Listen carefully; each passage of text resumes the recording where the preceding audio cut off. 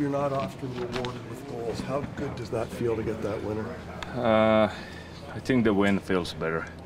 You know, it's always nice to score too, but I know I don't gonna score that much. So yeah, it feels great to see the puck go in, but I think the win feels much better. What do you think you brought to the penalty killing? As far we are doing pretty good, but we got some bad games too. So we just need to work hard and try our best.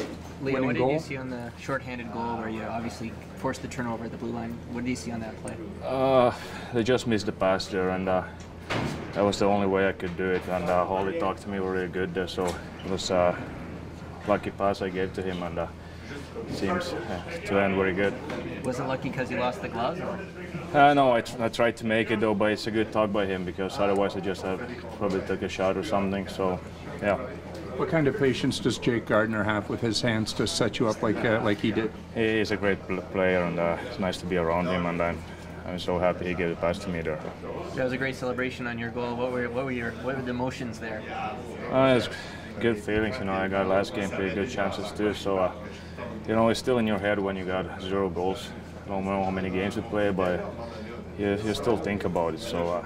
It feels good. Leo, what does it say about this team that you overcame 2 deficits tonight to come back to get the win?